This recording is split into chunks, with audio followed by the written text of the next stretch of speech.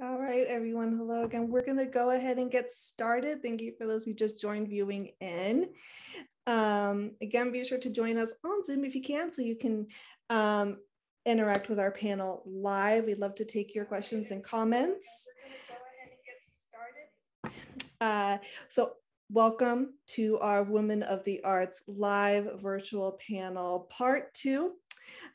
We have another lineup of amazingly talented and accomplished artists with us here today, who will be continuing our discussion of feminism in the art world. Now, on Monday, we got to see some very informative and also very personal presentations, as well as some valuable history about female artists of the past. We'll be expanding on that. And also today, each of our panelists are going to continue to share their experience and opinions from a very diverse array of their individual perspectives.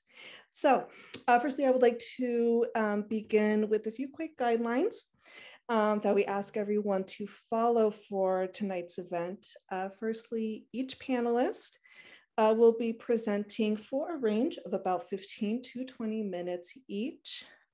During these presentations, we ask that you please remain muted as to not distract from the artist.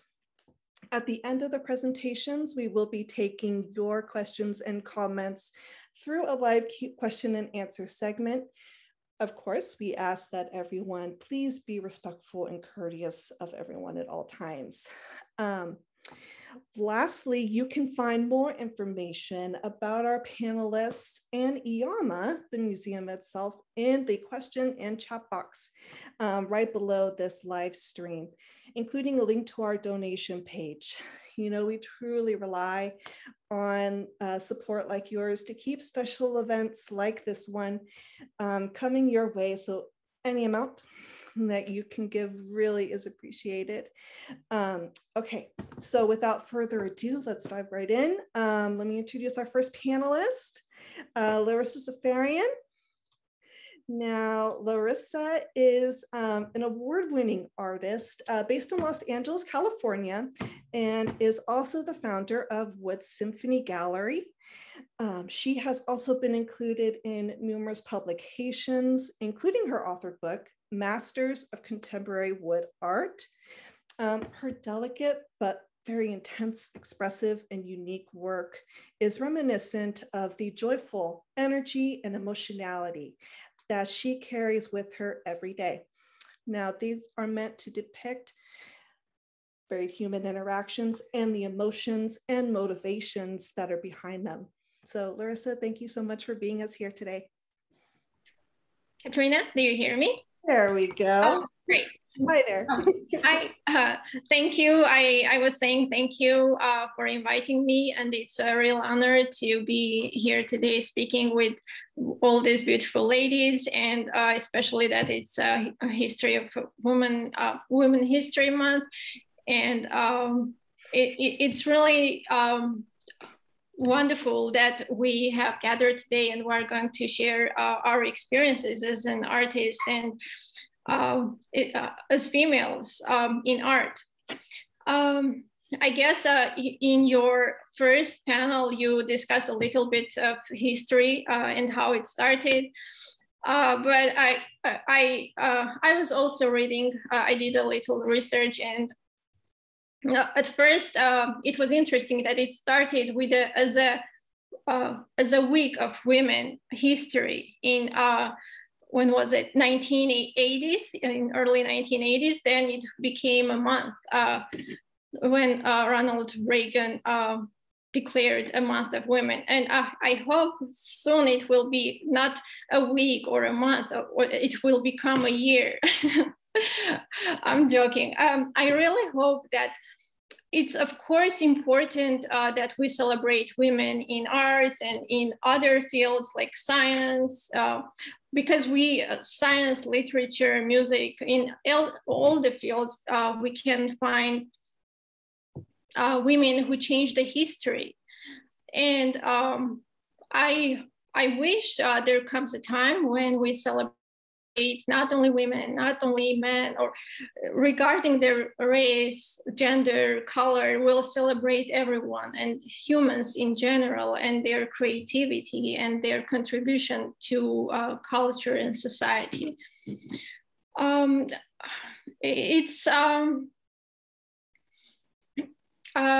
I think of as an artist, from artist perspective, it's important for you to be recognized for your art, for the art you create, not regardless your gender. As an artist myself, I want when people view my work to try to feel it, to go through the emotions that I was feeling while creating it. And I don't want them to think that, okay, a female created this art.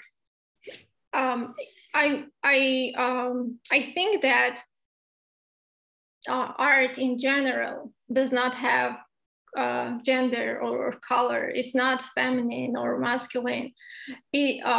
And each artist should be valued, recognized for his own or her own talent, not gender or race or color or any other individual differences that we all have. And throughout the history, if you go back and just read the biographies of great artists, like just one example, Georgia O'Keeffe, you can see she was the first female artist who had a solo retrospective exhibition in Museum of Modern Art. But what is important, she didn't want to be remembered as the first woman who had an important exhibition, but she wanted to be remembered as an important artist, not an important female artist, but an artist in general.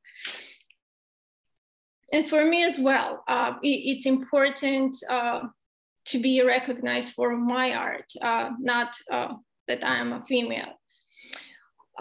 You mentioned about the Wood Symphony Gallery, and I want to speak a little about it, how it was created and how I became a curator and a founder of the gallery. So my father is an artist. He works in wood, and usually in this sector, only men, majority of them are men. And of course, we have a few female artists, and it's really interesting to see how men are accepting their female peers and how they celebrate their achievements. And in my exhibitions, which I curate, I don't choose works based on the artist who created it, female or male.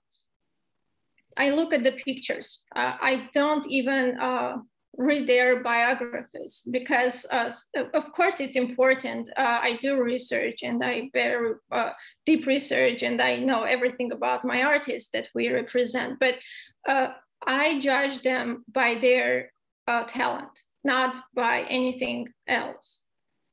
And I think it's important. And I'm really happy that we have female artists and their work is as beautiful as our male artists, who usually are, the majority are male artists. I also want to speak about the importance of women throughout the century. We were creating, we were involved in arts, even if, yes, there were times that we were not represented in museums, or we couldn't go to art schools because of gender. But I think now things have changed. We have freedom to express ourselves artistically. We have freedom to choose any profession that we want. And I think now it's more important to focus on creating, on spreading love, on creating happiness. We have that freedom. At some point, yeah, it's of course was important to for certain people who were pioneers to fight for our rights, right? But now we have it. Now we have to just enjoy it and just do whatever we are doing best. And whatever is not created by women, it's created for women. I think you will agree. And we are, even if they are created by men, they create for us. We are their motivation. We are their muses. And imagine if women were not living in this world, the men's life would be so uninteresting, right? They won't have motivation to create. There won't be any competition. So I think we are, as women, valued, and we should not. Sometimes women underestimate themselves. We should not do that. Of course, whenever we see that something is wrong, or our rights are not considered, or we see some discrimination, of course we have to speak up. But I think there comes a point when we just, we have enough freedom of speech, of expression, of everything now. It's time for us to bloom, to show all our potential. And make this world more beautiful. And I think the purpose of art should be creating beauty in this world. And that's what we have always done through different methods and ways. I think if you have any questions, or if our audience have any questions. Oh, and I forgot to share, I have a few slideshows. I would like to show my art, what I create, what I love doing. Let me try to share it. Please let me know if you can see it. Do you see it, Katrina? Yeah? Oh, great. Okay, so this is a painting and a sculpture. I use eggshells to create my artworks. This is painting. It's called Summer Rain. I used acrylic paint on canvas and eggshells. Let's go to the other page. This is Mirage of Rhythm. It's eggshells, and I created this during the pandemic in the beginning. And this is colorful. It's all canvas covered with the different colored eggshells. Peace and the Cows. This is a sculpture. Spring in the Mountains. And I'm happy that spring is coming and the summer is coming. That makes me happy and makes me, motivates me to create more and use bright colors. And this. If you see in the middle of this painting, there are two little parrot eggs, and people, when they see and notice those tiny eggs, they ask, wow, is this really an eggshell too? I say, yes, it is eggshell. Yeah, and it's especially interesting when children see my work and they are more curious. They have more freedom to express their amusement and ask questions. So it's always interesting to see the reaction of people to what you create. Smiling to the World, butterflies. This is a sculpture. I used emu egg and a duck egg and some pins. This is an ostrich egg. It's huge. If you can see, you can compare it with the small egg inside the black egg. And the ostrich. This is a collaboration with my father.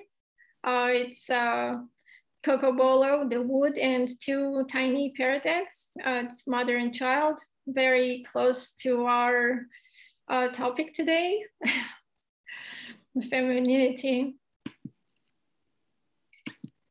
Okay, I think I have more, but you got an idea of what I use or my method and medium that I use. Okay, do we have any questions, Katrina? Yeah, no, Larissa, it's, you know, what really stuck to me is it's time. You know, that's such a powerful message, you know, really stood out to me. I think what I really take away from your presentation, also from your work, is embrace our fragility. You know, there's nothing to shy away from that as women. You know, it's important to embrace what makes us. Yeah, who we are, and it's important for us to lift each other up. You know, there's a lot of resources right now, but I think we are all our greatest resource.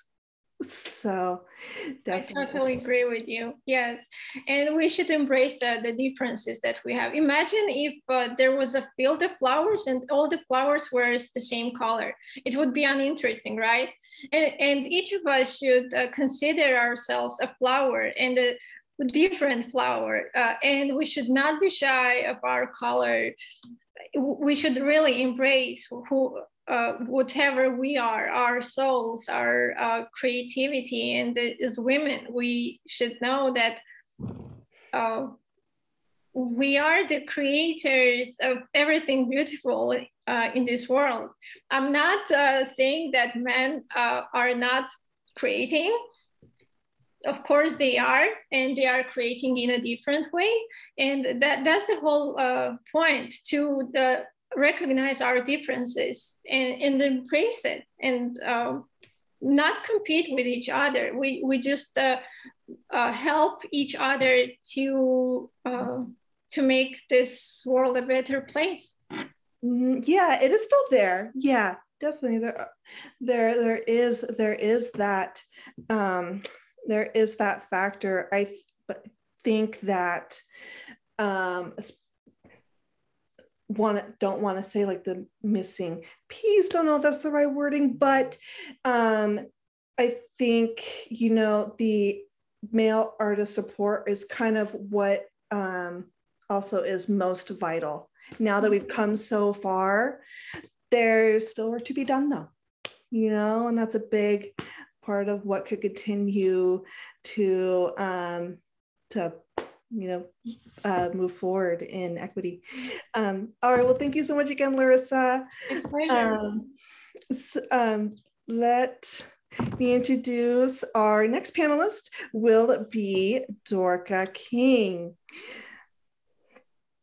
Now, Dorca is an award-winning artist and filmmaker, as well as the principal of Keen on Art, which is an art advisory that specializes in public art. She has been instrumental in the success of some of the most innovative and visible art projects in the Bay Area, including the Bay Lights, which is a 25,000 LED light installation by Leo Villarreal for the Bay Bridge, and Seeing Spheres, which is the iconic artwork of La Forêt Liaison for the Chase Center. And in 2011, she was appointed to the San Francisco Arts Commission, where she chairs the Visual Arts Committee that commissions all artwork pertaining to the city's public art program. Additionally, she is the co-founder of Sights Unseen, which is a program that brings art programming to neglected alleys in downtown San Francisco. So Dorca, it is an honor to have you here with us today. Thank you so much, Katrina. And I have to say, I had a lot of fun preparing for this panel. I wasn't really sure what I was going to talk about. And then I just started researching the history of women in public art.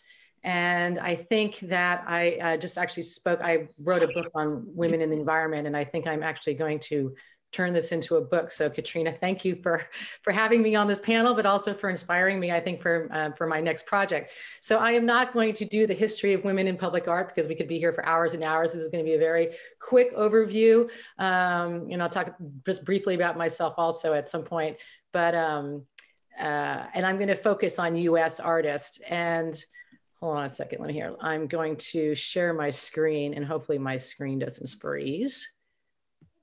Okay. All right, so here we go. So I really started looking back, trying to find out when the first public artist in the Western world was. And I thought it was fascinating. I found this Dictionary of Employment Open to Women that was published in London by the Women's Institute in 1898. And it identified the kinds of commission that women artists who wanted to have a career as a sculptor might expect. And this included light fittings, forks and spoons, racing cups, presentation plates, medals and jewelry, as well as monumental work and the stone decoration of domestic facades and architects. So already in the late 19th century, women were working and were allowed to work in this field, even though it was really a male profession. And many of them in Europe and the United States were working on major public artworks. And there was a lot of cross discipline. A lot of women sculptors in the late 1800s was coming to Europe to learn how to sculpt.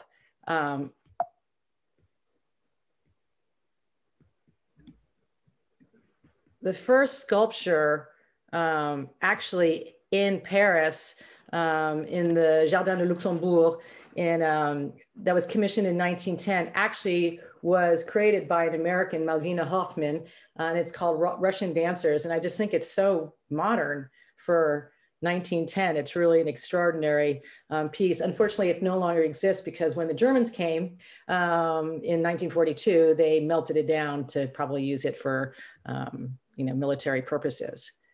Then moving back to the United States, this is a public artwork by Edmonia Lewis, who was part African American and part Native American. Her father was African American, her mother was Native American, and she attended Oberlin College in the 1860s. And while she was accused of theft and of poisoning her classmates and was beaten up by her classmates, she was brought to trial. She had this just incredibly wild story. She continued to pursue sculpting, and then she got a scholarship to go to Rome and study sculpture. And so between 1866 and 1872, she completed a variety of sculptures and busts of Native Americans, particularly women, Hiawatha and Minnepaha, who was from, I don't know if you know the Henry Wadsworth epic poem, The Song of Hiawatha.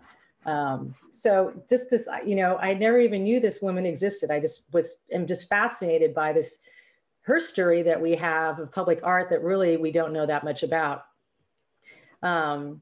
Then I just love this photo, this tiny woman doing this ginormous piece. And she was considered this is Harriet Goodhue Hosmer, and she was considered one of the most distinguished female sculptors in America during the 19th century. She was really known as the first female professional sculptor in the United States.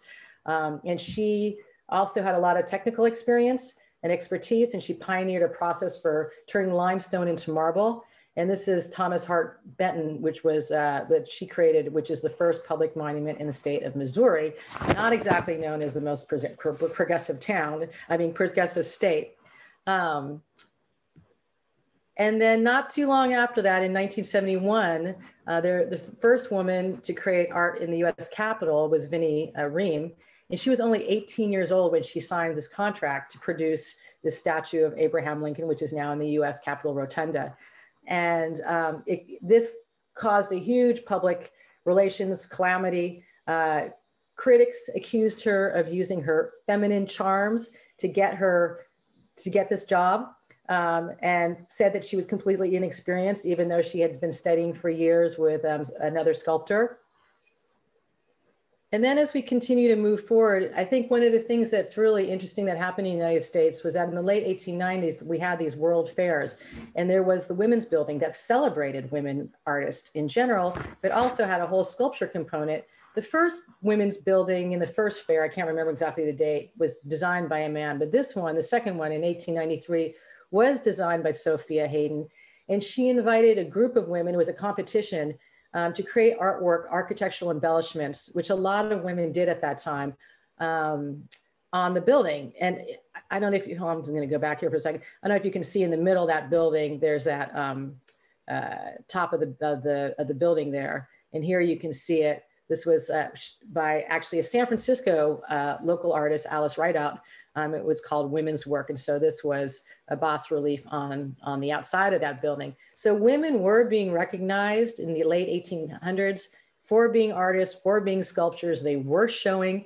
It's really fascinating to look at what the heck happened, you know, once we got to contemporary art and there were no women in museums, you know. And then sort of, it was really interesting for me to look at what different women sculptural works were. And so this work was unveiled in 1905 at the Lewis and Clark Centennial, and a lot of public art throughout history of the United States was supported by women. They raised the money, and this was in Portland. It still exists, and it was spearheaded by a woman and her friends. And it, in the inscription on the bottom of it reads, "Erected by the women of the United States in memory of the only woman in the Lewis and Clark expedition and in honor of the pioneer mother of Oregon." So already these are very feminist women who are wanting to make their marks and leaving a mark, you know, in the commons, in the public sphere. And then this is the first historical figure, female figure in New York City that went up in 1915. This is Joan of Arc by Anna von Hyatt Huntington, who was among New York City's most prominent sculptors in the early 20th century. She had a very, very, very successful career. This sculpture came 145 years after the first male sculpture in New York City. It took us 145 years to get a sculpture in New York. And the first Black sculpture of a Black woman, it wasn't until 2008 in New York, and this is Harriet Tubman by Allison Sarr. I don't know if you're familiar with her, but Allison is an amazing, amazing artist who lives in, who's based out of Los Angeles, and her work focuses on the African diaspora and Black female identity. And so this was, you know, not until 2008. There were some really amazing artists, African-American artists that were working in the early 1900s. This is Augusta Savage, and she was married off at 15, had a child at 16, and she still made her way to Cooper Union in New York City in the 20s. She completely blew her professors away and graduated from the program that's a 4-year program in 3 years. And she also got a scholarship to go to Paris, to go to Europe to study. And then she came back in the 30s and she opened her own art school in Harlem. She became the first director of the Harlem Community Arts Center. She was the first African-American elected to the National Association of Women Painters and Sculptors. And her work is really quite astounding. So, and this is the first sculpture by a woman, of women, in the state capitol. And that was in 1920. And that is Adelaide Johnson. And she was devoted to the women's movement. She considered herself the sculptor of the women's movement. You know, this is Elizabeth Cady, Susan Anthony, and Lucretia Moth, all leaders in the feminist movement of the United States. So that's kind of a little history. Now I'm going to kind of move into more contemporary art and so kind of in this sort of the 60s and 70s, it became less of a neoclassical field of sculptural work. And women started to explore different aspects of themselves. And also they started to explore their environment, which usually had a more local feel to it than sort of the environment of a man, which was more sort of national parks. Environment for women tended to be around their homes and their neighborhoods and their communities. This, amazingly, is the first sculpture by Louise Bourgeois. And she was commissioned, this is her first public sculpture, I should say. And she was commissioned by a energy company. And so these are reflective mirrors that are reflecting the sun and creating heat within those pieces. Most of you probably know her work like that is more like this, which really is the exploration of her childhood. This is called Mother. She had a very difficult relationship with her father. She had a complicated relationship with her mother, but she really was someone who was investigating her own self. She was investigating issues like concerns, like fear, vulnerability, and loss of control, and also her sexuality. And her work became more and more sexually explicit. And she was a big advocate of, fighting censorship, as well as defending women's rights, gay rights, etc. So Yo-Yo Kusama, it was just her birthday yesterday. Again, someone who really was exploring in the 60s, sexual liberation. I don't know if you can see this, but this is actually a sofa made out of penises. And she did a lot of penis furniture and played around and about a lot of performance art in that. So she really used, and also used her body as a canvas, and is well known for her OCD dots, which really to her express affinity. And then started doing these large scale public forums. This is an amazing piece that's in the Benese Museum in Japan. And so for her, this is very voluptuous. It's like a woman.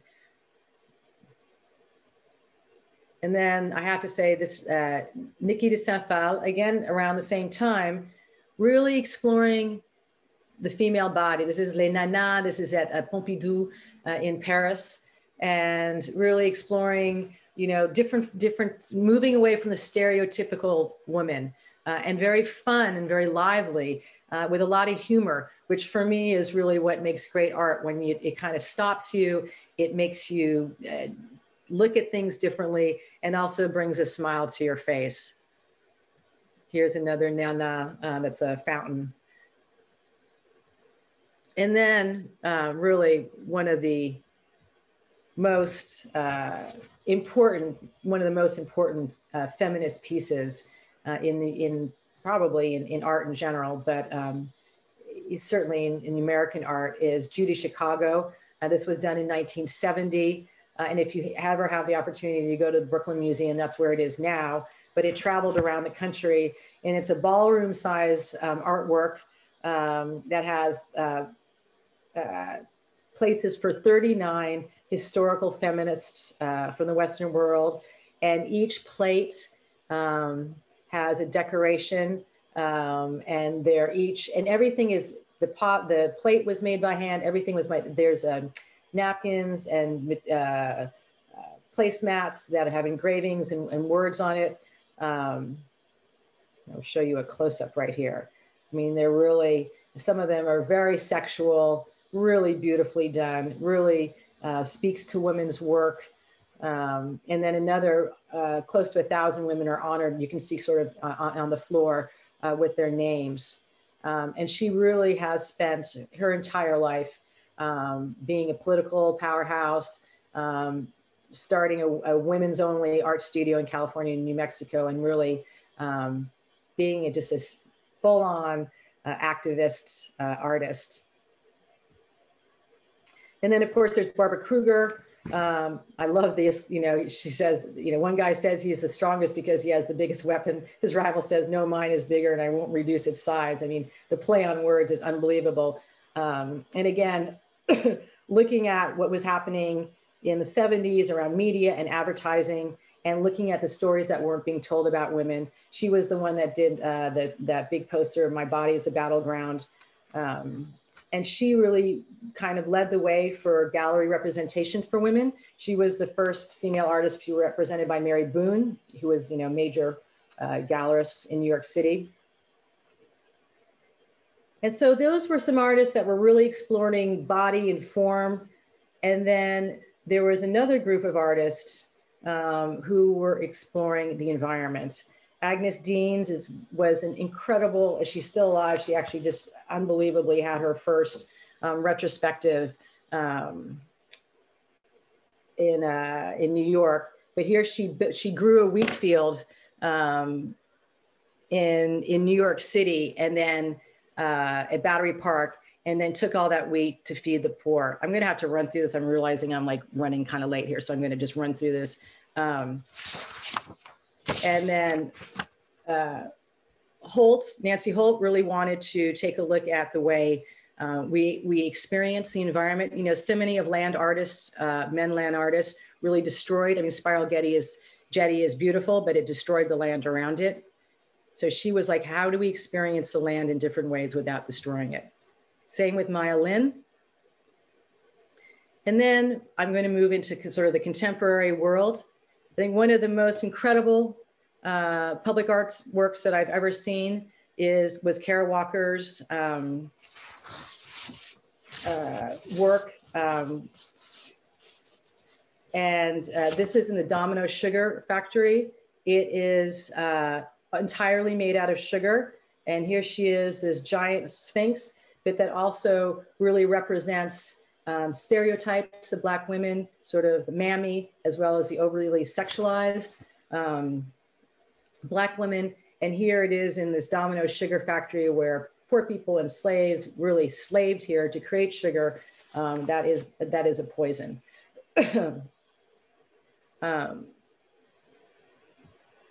And so, here in New York, there was the first sculpture of women pioneers.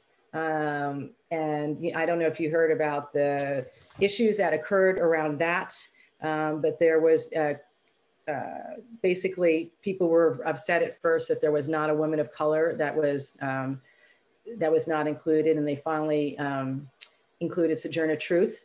And this came up in the 1920s. I'm sorry, last year in 2020. I don't know if you all followed sort of the issues around the Lava Thomas Maya Angelou piece here in San Francisco. But this is an artwork that's going to be coming in San Francisco in about a year. And so again, looking at female representation in the commons. And then this is one of my artworks. Again, I'm looking at sites, at land, at how one responds to the site. I'm very interested in site-specific work. This is called Caruso's Dream. That was based on the dream that we believed Enrico Caruso, who was the most famous opera tenor, who came to San Francisco during the earthquake. So this is one of my pieces. And this is another one of my pieces called Language of the Birds, which is a flock of flying books taking off over the plaza. And they look like words have dropped out of the plaza floor. It's at the intersection of Chinatown and North Beach and Little Italy. So we've incorporated words from phrases, from books, from authors, from the neighborhood, from the history, beginning of history. So again, really an exploration of sight. And then I just quickly wanted to talk about some other local artists who have just finished major public artworks. This is Hugh and Starkweather. This is a piece that's, they did a giant glass piece that's again exploring sight and space and travel and movement. And this is for the new Union Square Metro. And this is a piece that I've just completed with Masako Miki. And she is really someone who has been exploring, it's a series of 9 painted sculptures, and she's very interested in ancestral traditions and folklore that speak to the interrelatedness of all beings, and inanimate and inanimate. And so these are basically what she calls shapeshifters. And she's really looking at, so here she's taken this notion of the human body and the female body, and she's now looking at sort of gender fluidity and the spirit of diversity and vibrancy and innovation, and how we can shape, shift, and change. And so I think we see this sort of evolution of how women have been looking at public art in the public sphere, from going towards, from the neoclassical to exploring their own bodies, to exploring the environment, to exploring media, to exploring the places where they live. And now Misako has taken it to this next level of really exploring this fluidity that we all are experiencing right now in this century. So thank you. Wonderful, Durga. Thank you so much. I think it's I'll start with a comment. You know, let's go with the Facebook comment. It says, enjoy art life. I love that comment. You are so right, whoever posted that. You know, public art is art that we live in, you know? That's what I say. It's so fascinating to see the coupling between you know, that and the environment, whether it be, you know, our natural world or our cities.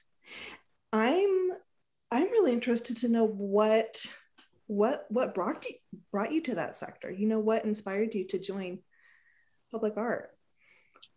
I was very fortunate. I had a friend of mine who, my background is in politics and in film. And I had a friend of mine who was a public artist who was having some issues dealing with sort of the local community. He didn't know how to engage the local community. And that's something that I knew how to do through my political background. And so we started working on this project together. It's actually The Language of the Birds, A Flock of Books. And I said to him, I said, you know what, your original idea, you got to check it. You got to really engage with this community.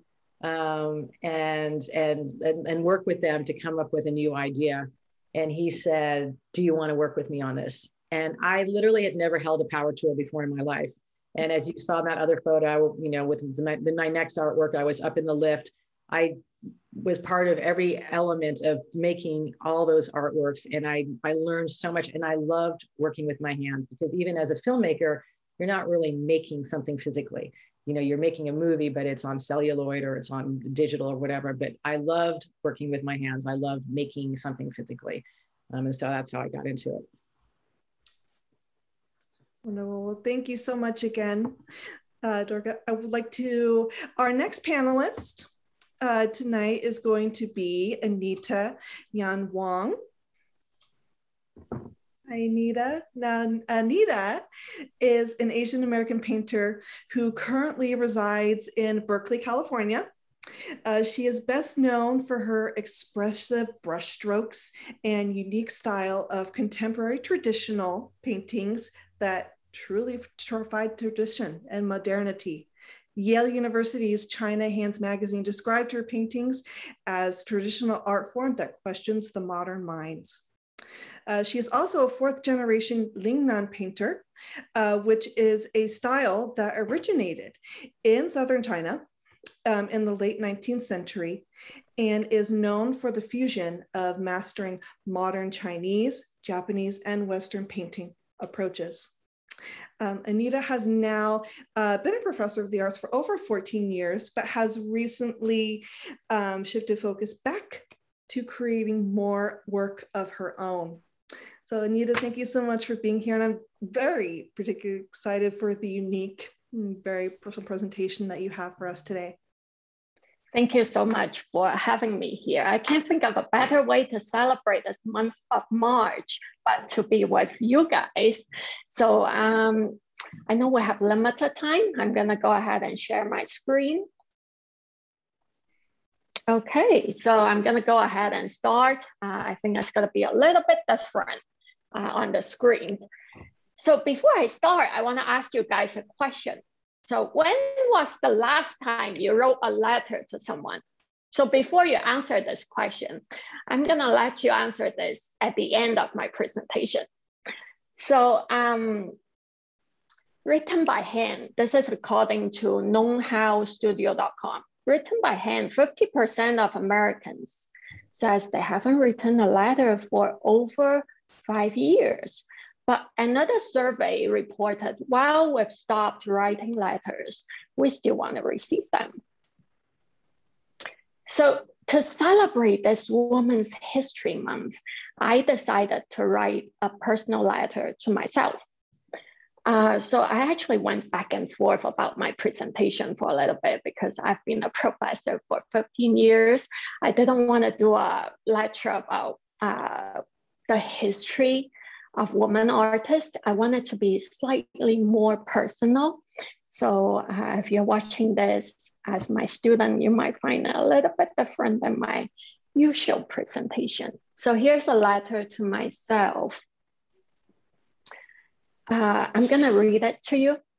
Dear Anita, I wrote this letter for you on this Women's History Month as a reflection and celebration of what this month of March truly means to us.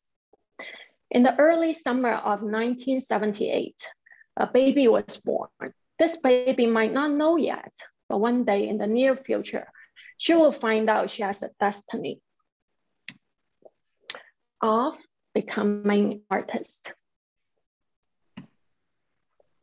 Inconsolably, the birth of this baby was not celebrated by her father nor her grandparents, simply because she was a girl. Although gender equality is a fundamental human right, and although most agrees that every girl and boy deserves an equal chance to thrive and achieve their dreams in life, sometimes reality is merely the same as the perfect vision many societies seeks. Today, many still faces gender and race inequality since birth and throughout their lives. To leave the family drama caused by these old beliefs and traditions behind them, the little girl's mom took an overnight train and moved to the British-owned colony, Hong Kong. She was given an English name, Anita, and learned a new language, Cantonese, Guangdonghua. The girl, now age 5, also started learning art from a respected third-generation Lingnan style painter, Xin Pengjiu. So if you don't know about Lingnan style, I'm going to briefly explain what Lingnan style is. Lingnan style is a style of Chinese painting from more of the southern part of China, Lingnan region of China, founded in the 19th century, known for the fusion of Japanese art, Chinese art, and Western art. It was considered revolutionary in its time. So there are 3 pillars of modern Chinese painting in the 19th century. One of them is Lingnan Painting School.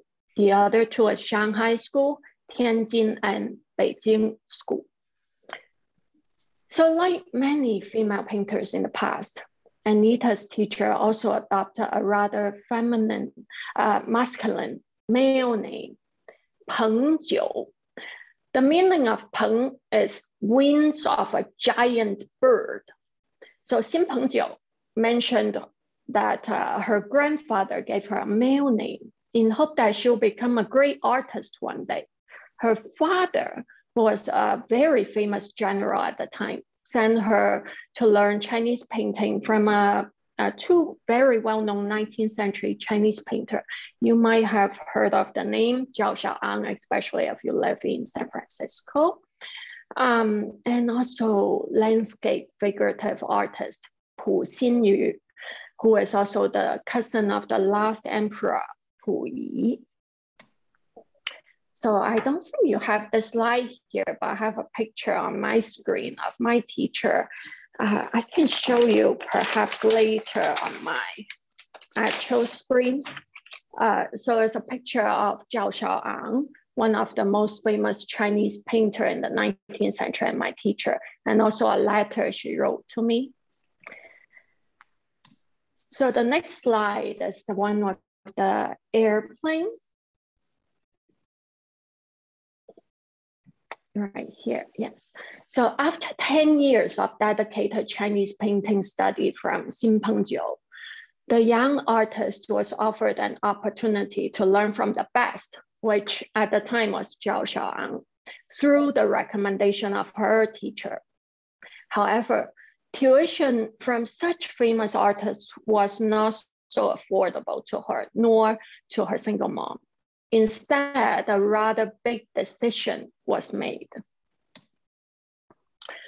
to move to London and go to Central St. Martin, University of the Arts, London, to study Western art. She continued her art studies in Maryland Institute College of Arts and became an art professor after graduating from 2 master's degrees. Travel and art became part of her life, something that identified her.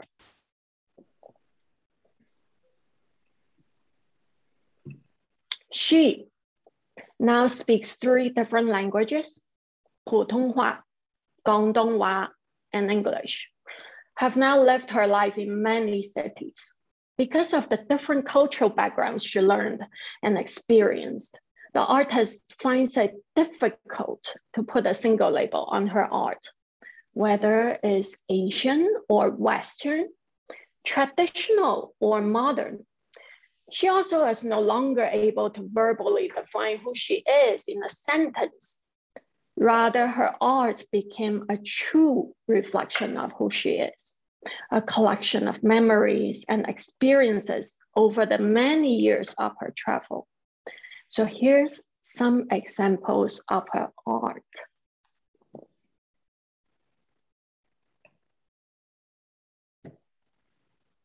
So I guess we'll just go through each slide and I will let it speak for itself. So that was an interview I did this year with Daily Art.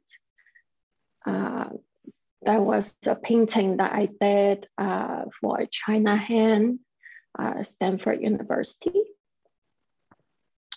And a painting tiger, rather abstract, that I did perhaps 2 years ago.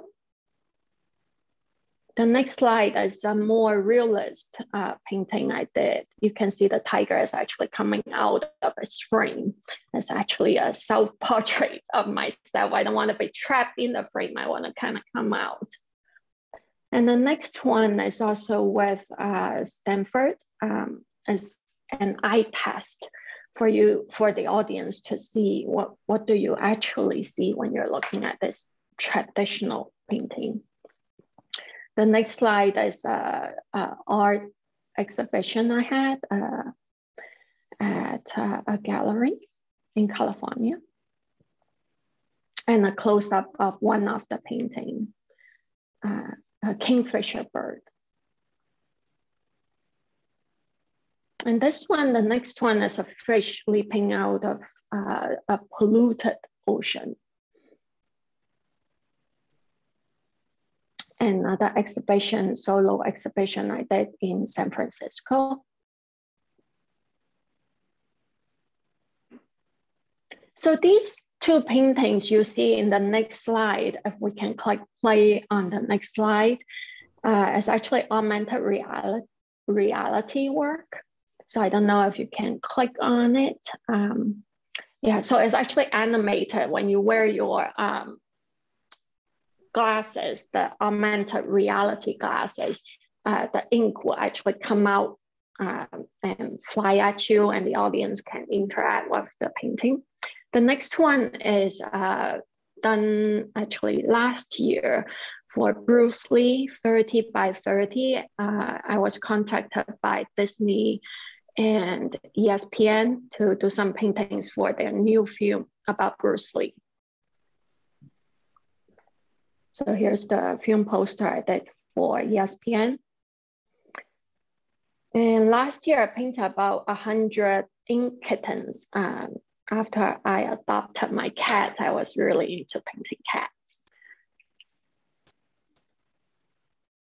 So the next slide shows you some abstract cats, large scale, and another cat painting that I did. All right, so let me also jump to the same slide as you. Okay, So let's come back to the letter I wrote for myself.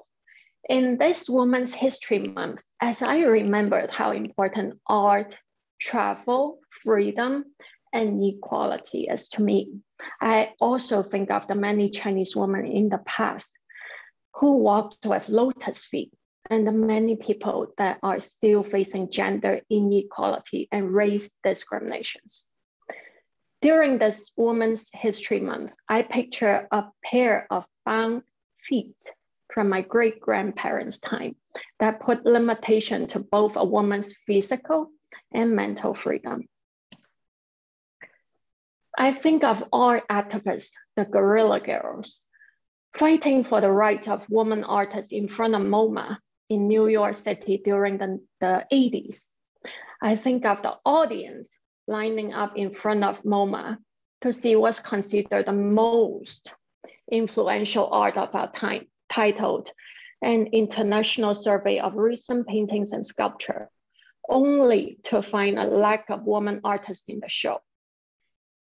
I picture myself going back in time, only to ask the question, where were all the women artists? As we celebrate this Women's History Month for the milestones we have made as a society, one can't help but wonder what a long, rocky way we came from.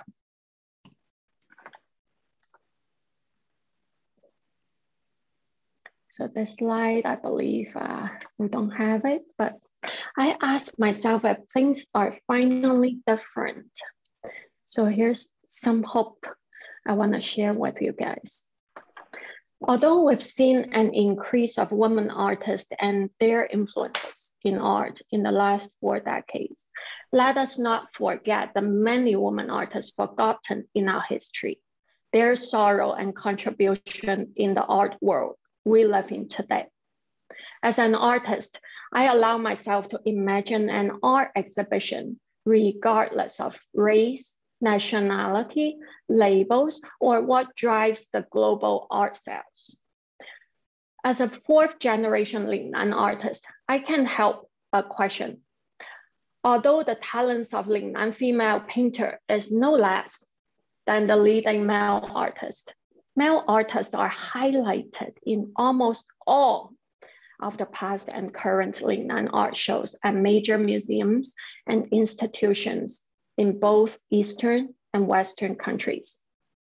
As a 4th-generation female Lingnan artist, I imagine an art show that acknowledged the contributions and the lost work of Lingnan female artists. An art show that includes not just the rare work of Zhang Kunyi. So she's one of the 7 masters praised as the Lingnan Tianfeng Qizi, the heavenly breeze. But a body of work from many underrepresented Lingnan female artists, such as my teachers, their beautiful works perhaps one day being rediscovered again by the public and shown among the leading male painter that is currently representing the Lingnan art form. As an art educator, and to all the art historians out there, I want to ask you and myself, do we simply ignore this important work of art, or to insert these women artists in the gaps of history books? Do we create new books about just the female artists, but ignore and isolate them from their influences in the art movement as a whole? There are so much to consider. Here are some of the final thoughts. Throughout history, women have been working so hard to ensure that the female voice is heard. As African-American female artist Kara Walker silently testified in her work, the past isn't dead. It isn't even past. In this month of March, as we celebrate the women of fears, and as our mass media and art society honors the non-female artists such as Cindy Sherman, Yayoi Kusama, Louise Bourgeois, O'Keeffe, and the very beloved Frida Kahlo, let us also remind ourselves of what is not represented to us by the mainstream media. Let us think for a minute. And the current struggles, crisis we are facing as a society. Let's also dedicate this month of March to the tremendous amount of talent that are lost in our society and in our art history, and the contributions of these unsung heroes. And perhaps next time you are seeing a piece of artwork by a female artist, I suggest, and may I suggest, that we not only appreciate what's presented to us or in front of us, but to think deeper into the not so distant past that have guided so many of us to this moment, to the very moment that we are in today. The pain, the heartbreak, the revolution behind these beautiful artworks. Last but not least, I want to dedicate this Women's History Month to my mom. I would not be an artist without you. At the end of the day, we can endure much more than we think we can. Frida Kahlo. And there's one more slide that I want to add on today. So I don't know if you guys still remember the first question of my slide. When was the last time you wrote a letter to someone? So you think about it for a second. Before you say anything, I just want to briefly conclude. Our society right now is going through so much. As small business owners, as teachers, as students, as artists, as frontline workers, and as an individual. No matter what age you are, what gender you are, and what cultural background you have, we are all going through this tough time together during the pandemic. Perhaps now is a good time to give love and be united. Maybe now is a good time to write a letter, a note to someone, maybe it's someone you love, a friend, a neighbor, or even a stranger that needs support or a good positive reminder that we will go through this tough time together, just as we went through those tough days in the past, just as how we supported each other during the 1918 Spanish flu pandemic, just as we gave love and support our nation during 9/11, just as we overcome the financial difficulties and crisis in 2008. We are strong and we will overcome this too together. Let us stand together. Let us support each other and be united as Americans. Thank you. Thank you so much, Anita. Such an important, vital message that everybody should take with them. In such a beautiful letter, beautiful words. Now, I do want to touch on, you have a really valuable, kind of more global perspective, of art. Do you have any comments on the any contrasts or comparisons there may be that we would see internationally, like versus here in America? What are your thoughts on that? So Katrina, that's a really good question. So I think overall, no matter what your location is, institutions, art galleries, and art museums are very much driven by trend, I believe, whatever drives the global art sale. So as an artist, it's very hard to stay stay away from labels. You know, I'm not saying labeling is not good, because we do need to categorize ourselves. So we have a library, we have a timeline in art history and in art. However, to label is a very dangerous game. So for myself, I don't want to label myself as Western art or Eastern art, because I kind of limit my thinking as an artist or as an art educator. So to answer your question, I believe right now our art market as a whole is very international. A lot of times, like the presentation we saw earlier, female artists are very underrated. A lot of times that's driven by whatever trend art galleries or museum want to promote, which is, you know, very sad.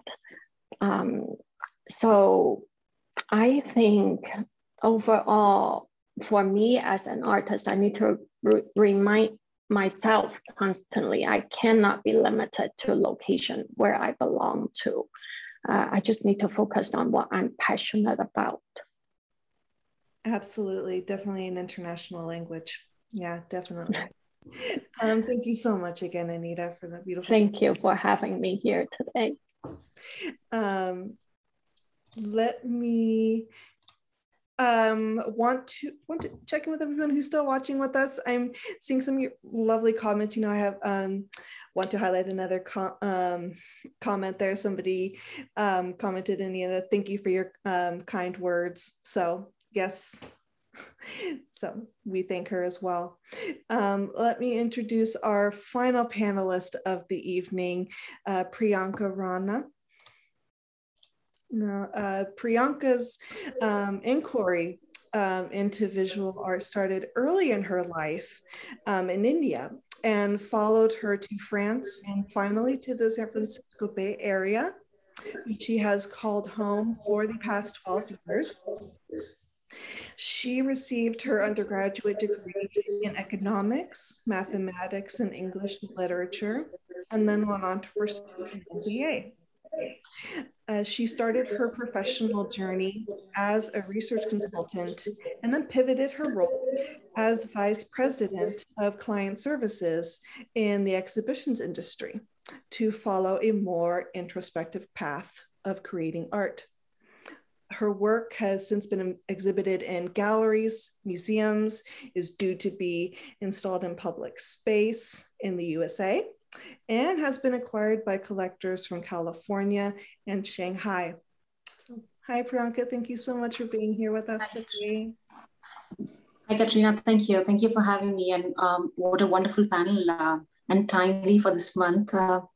So from my perspective, I wanted to share not about the history, but how it is important and why we must push for women artists in the field. And how being a woman has influenced my art and my art practice. And I'm going to share a few slides. So I want to talk about how being an artist, a woman artist, has influenced my work and my art practice, and to cover those points and why we must push for more participation in the field. I'm going to talk about 3 points. Firstly, I'm going to talk about the need and the importance for participation in the narrative through art. Second, balancing being a mom and an artist and how that influences my art practice. And third, the changing ecosystem that enables us. To talk about the narrative, one of the reasons why I quit my professional journey and pivoted to creating art was because I felt I had these stories, these ideas to share, and they're very important. And I feel narrative plays such a key role in shaping our today, our tomorrow, and in some aspects even influencing our past. And art is such a beautiful medium to share this narrative. And it is important as a woman for me to share that perspective and let that be part of the world. So I'm going to talk about a few of my pieces and introduce some of the narratives that I felt were important for me to share with the viewers. So this is one of the, it is actually the first piece that I created in metal, And it is rather raw, but it's one of my favorite pieces. It's titled Comb of History. It's my favorite piece because it talks about a concept that I've often grappled with, which is if we were to comb the history with women leading, the decision making, will our current today look different? Will the way the way cities are designed look different? Will the way we solve geopolitical conflicts look different? In fact, will the way we are creating technology for future look different? And how far into the history do we go and comb it to see where the gender divide started to happen? So I'm a woman and a mom of two, and being a mother has also had, played a key role in influencing me and hence my artwork. And I do want to bring in that narrative into my pieces. And to share my narrative, I also often borrow influential symbols in my work. So for instance, this piece on the left is called Brown Mama, where I use old toys, which represents the chaos of motherhood. So when I wanted to introduce motherhood as a concept in my artwork, I did not want to bring it from the traditional perspective that we're used to, where more often than not, it's been introduced from a male perspective.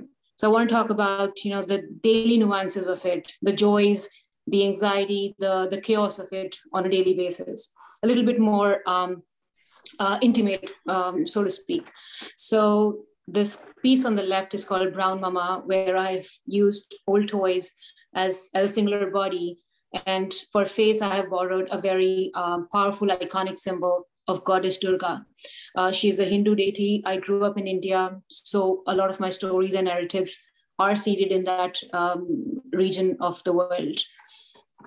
So this, I was drawn to the face of goddess Durga because of her multiplicity. Durga is both, she's a warrior, she's a mom, she is a daughter and a wife.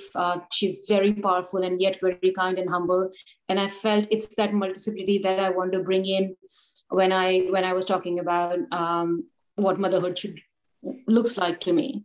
And then I have used the same symbol of Durga into this piece on the right side, which is titled Mrs. E. It's cast in aluminum and anodized in brown. So I've created that symbol a little bit more mine in this piece of Durga, and I've given her a modern veneer through my medium. And I also, so E stands for the energy, and Durga also represents the seed of the energy of the universe, which I felt to be true as I see so many women around me who are holding the universe together, their universe together. And I felt I want to glorify that aspect of being a woman as well. And this part became all the more true during the pandemic, when women stepped in so much more to keep their households afloat during the pandemic. And this piece on the left is, both these pieces were created during the pandemic. So they do bring in my narrative perspective that I felt in the last 1 year. So this piece on the left is titled Everyday Feet. And it is, of course, it's represents the migrant labor in India. And she's wearing Indian outfit sari, and she's wearing jewelry. So India went through one of the toughest lockdowns during the pandemic, and the migrant laborers had to walk. So migrant laborers had to walk quite many days to go back home, and it was an arduous journey. And I want to capture how the pandemic impacted people disproportionately, if they're socially or economically disadvantaged. And yet, which is also often seen, how the women who were walking those miles under heat during a pandemic were, they still adorn their feet with jewelry, and which you often see in India, even if somebody's, economically disadvantaged, they still take pride in adorning their feet with jewelry. And I thought that's such a symbol of hope that beauty brings into our everyday life. And this piece on the right is titled Mama Duck. It is a self-portrait of sorts. And it's the medium is ceramic, which is glazed. And I want to captured that we have so much more in common with different species on this planet, with our instincts as mother, and also that the anxiety that I felt in keeping my kids safe during the pandemic. I could be flipping my feet under the water, but I kept a calm demeanor for my kids to see. And I also wanted to talk about the art practice and how that has influenced my art as well. So like many women, I also leaned in so much more to keep my household afloat. And it was a frustrating experience to not have enough space and time to create art. And I felt the only way I can turn that into a positive experience if I merge the lines a lot more between being a mother and an artist. That meant that my kids saw me create art more often. They became part of it as well, as viewers, as critiques. And you can see my son here is helping put my posters. So, and there's a funny incident. My daughter was telling somebody she's 4 years old, and she was saying, my mom is a cutter. She cuts wood, I guess, because she saw me cut so much of wood this year. But it was interesting for me to see them as viewers also, because they were so around me while I was creating art. And I took that concept and I pitched it for a public art commission to the city of Palo Alto, where I pitched that we often neglect children as viewers in public art. And what if we include them not just as viewers, but also as contributors? So I initiated a drive where they could donate old toys, plastic toys, and I will be using them and creating a piece that will go on Johnson Park in Palo Alto this Saturday.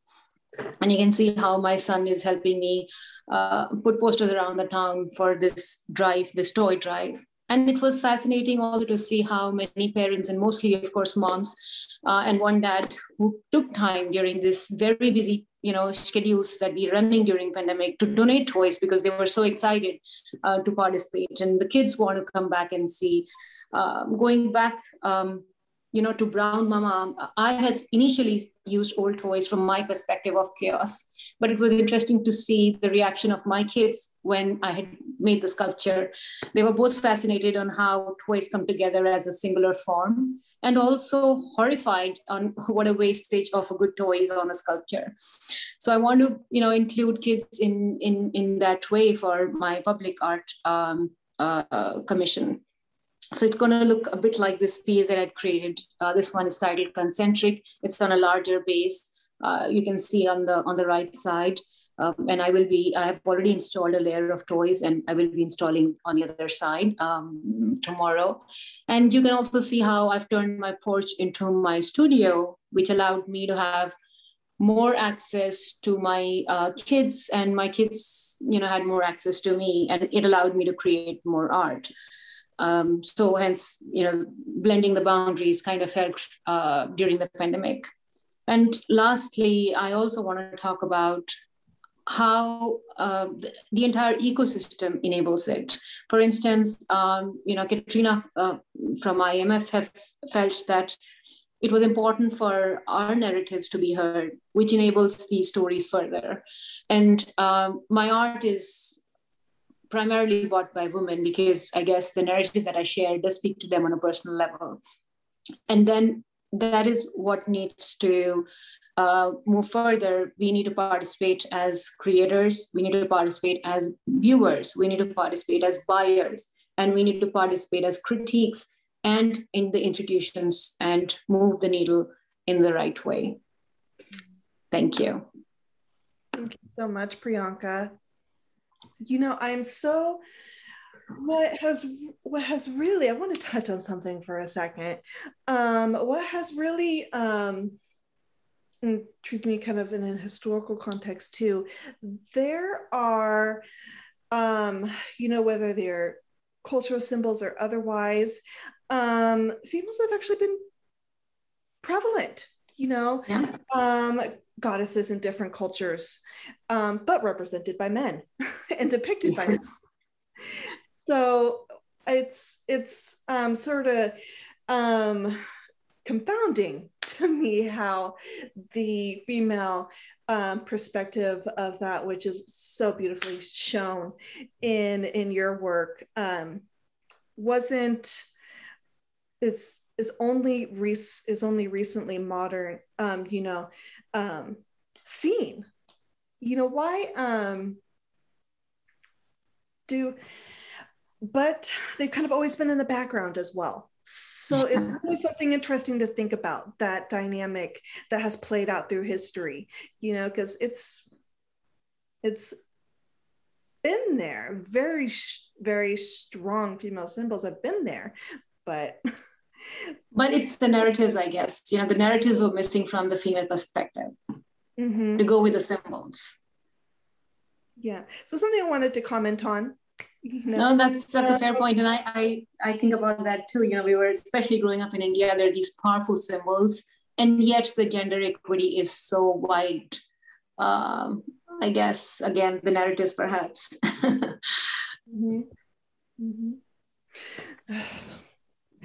All right. Well, I really do want to give one more huge thank you to our panelists here. You are all truly amazing artists and women who are continuing to blaze a trail for the future of female artists everywhere. So thank you so very much.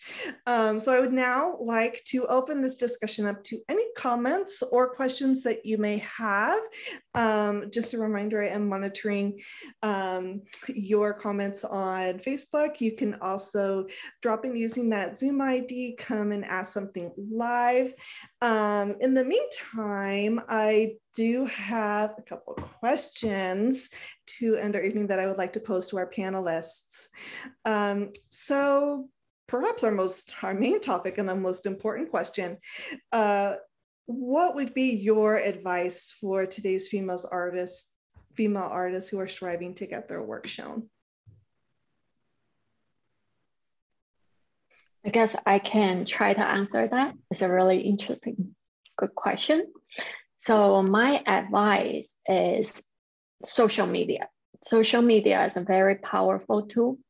However, I think you need to make friends, have a support group on your social media. You can't really rely on just one thing. I think it's very important, like what I mentioned earlier, not to follow any trend. It's more important for you to not limit yourself. You could, follow a trend and think, okay, I'm gonna be perhaps trendy, I'm gonna be in the group, but you are limiting your creativity. And I think creativity is the most important thing. You need to create your own trend. You need to lead the trend. And also, I think, most importantly, just focus on being yourself, because every individual is very special, very different than the other. So when I create my work, a lot of times I see it as my own signature. So perhaps you can find your own signature. Absolutely. Yeah, definitely.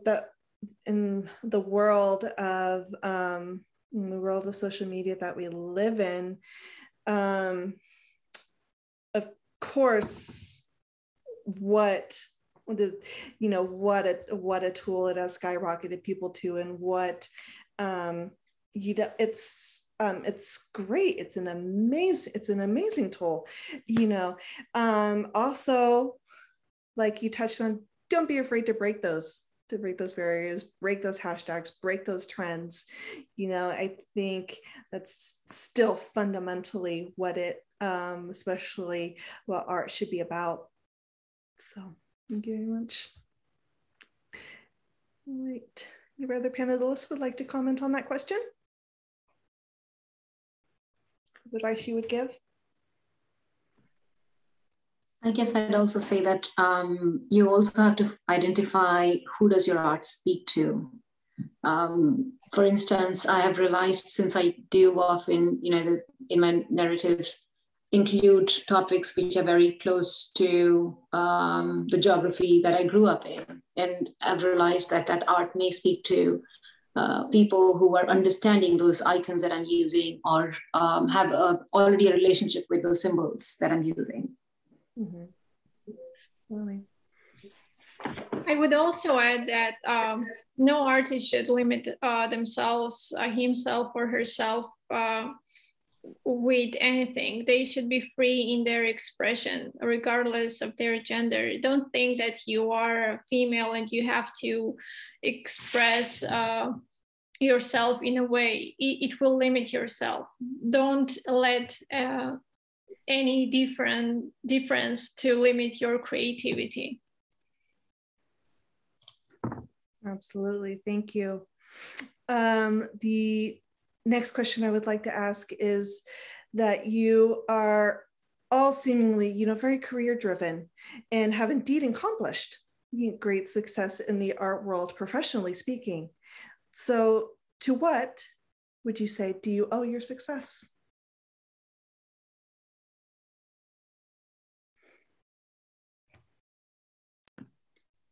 So I'll take that question. I feel I've been very lucky that given the time that I've been creating art and the response that I've had is tremendous. And I feel some of it is that you have to be honest, because if you're honest, then it speaks to the audience, and there will be a response accordingly. And second, I guess it's also about experimenting. You have to just keep creating and experimenting. And it may lead you to a beautiful path. And I'm speaking from my experiences of just experimenting with old toys, and it's led to a public art commission. So I guess just keep experimenting and being honest about what you want to create. That's right. Mm-hmm. Absolutely. And I'll jump in and say, just follow your heart. Simple and true. Yep.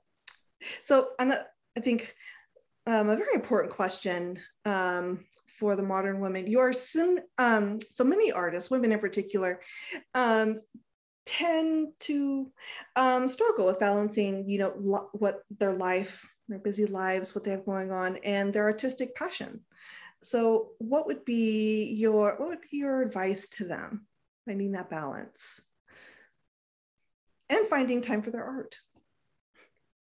I may very much relate to that.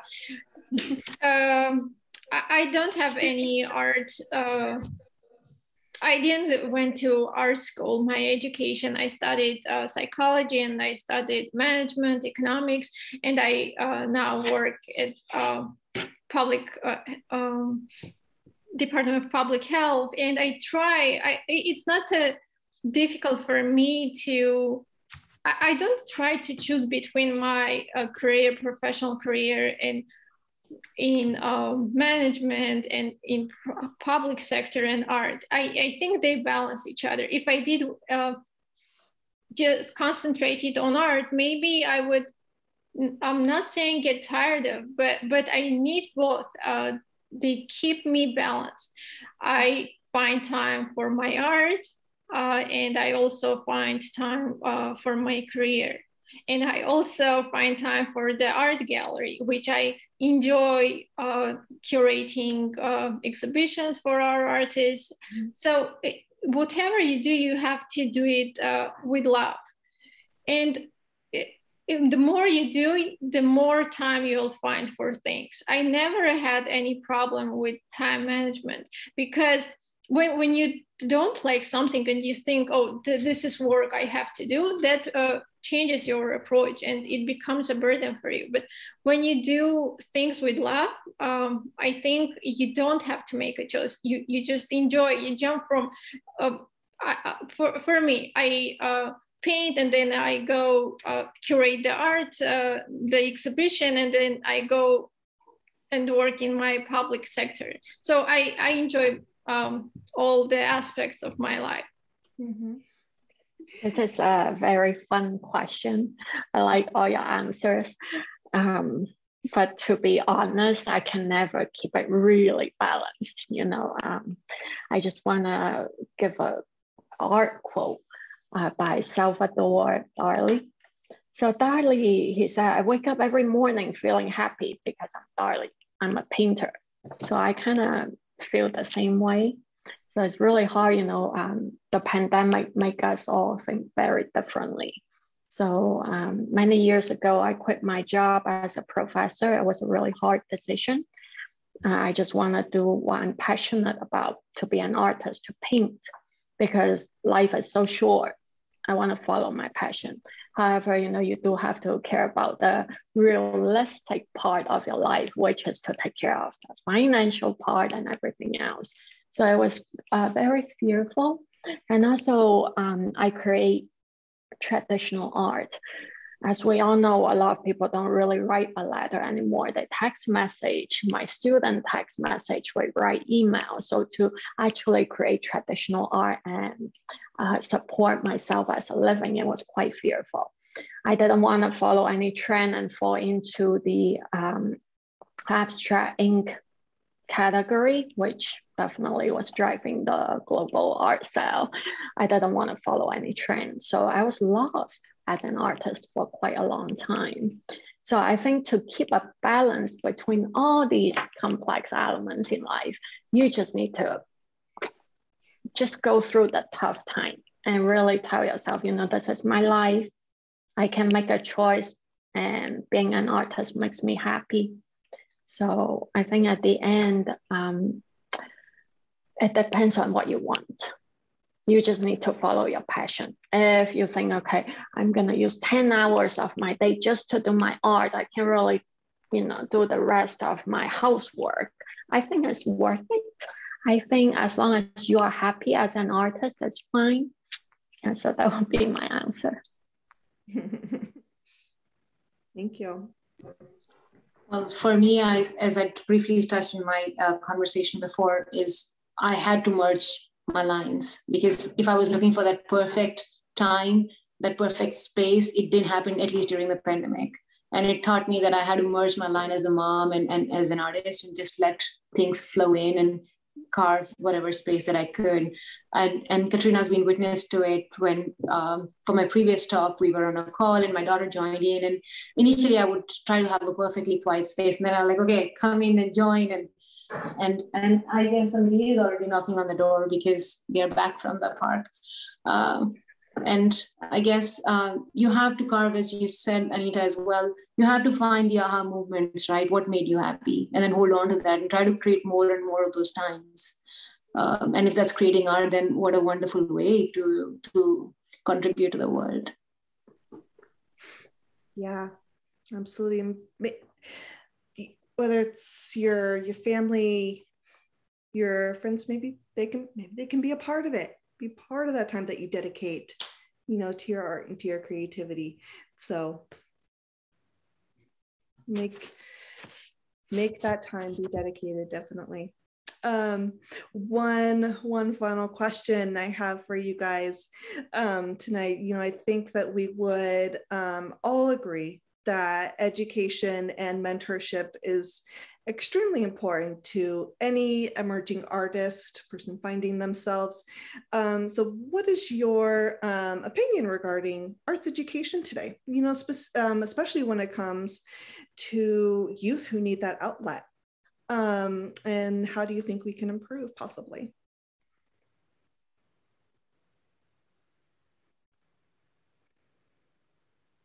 So I'll take that question because that's a question that I ask myself as well, because I'm not trained in art, and sometimes it is frustrating because that means I have to go back to the basics on my own. And I also, since sculpting is a technical medium where I have to learn how to use power tools, and I had to teach myself. And I guess it's a longer way without art education. I'm not saying that's the only way, but it's a longer way. It's fun sometimes because what can also happen is that you're experimenting more, and then you may come up with your own process in that evolution. But I'd say for somebody who's emerging is to find places, and there are enough institutions that, to my surprise, that I found when I wanted to learn how to sculpt or certain techniques, is to find institutes that are giving those workshops, maybe. Mm-hmm. Mm-hmm. So I'll also try to answer the question. So I have been an art professor for over 15 years. So the art school I taught at was SVA, School of Visual Art in New York City, Temple University, Maryland Institute College of Art, and recently UC Berkeley. The art education background I had, the first one was Hong Kong Polytechnic University, Art and Design. And I went to Central St. Martin, London University of the Arts, and then I came to Maryland Institute College of Art to do my 2M master degree. So one thing I can speak of is that our world is getting smaller and smaller day by day. Everybody travels. International art is becoming more and more important. You can limit yourself to just study Eastern art or Western art. Our world, whether you like it or not, is becoming really, really connected. So for me as an art educator, I think it's very important that you go around the globe, travel more and study from whether it's individual artists like what I did from Xinpeng Jiu or art institutions.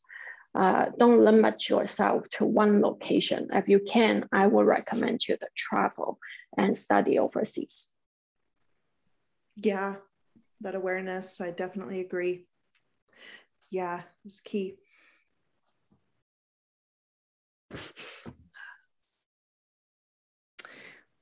Okay, so we have actually one question from Facebook. It's actually for Larissa. Poignant question.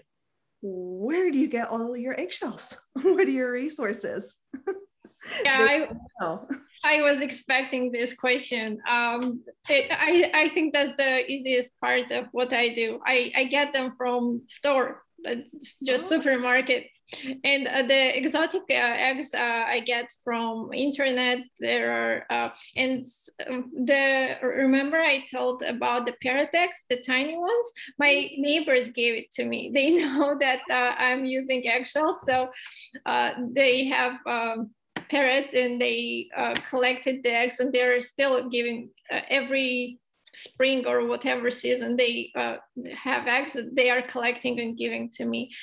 So yeah, and there are the ostrich farms. I get the ostrich from there. Emu also I buy from there. But another question that follows the first question is, what do you do with all those eggs? So you use the shells, but what do you do with the inside of the eggs? And for a long time, I was not using them. I was throwing them away, but I always wanted to use them somehow. And recently, before the pandemic, of course, I started cooking those eggs and we were going to the streets where there are more homeless people. And in Los Angeles County, we have many streets like that. So I was cooking the eggs at home, making omelets and putting in small boxes, and we started distributing them to the homeless people. At first, I didn't know how what to expect their reaction, if they'll be happy to take it, whether they'll take it or not. But when I saw how happy they were when we were giving this omelets to them, it was I started questioning myself whether I enjoyed the creating process or this giving process. It was really beautiful experience. And I hope this pandemic will end soon and I will continue doing that. As do we all. Yes, absolutely. It's been, you know, nobody can reflect on it without seeing the challenge, the challenges that we faced this past year.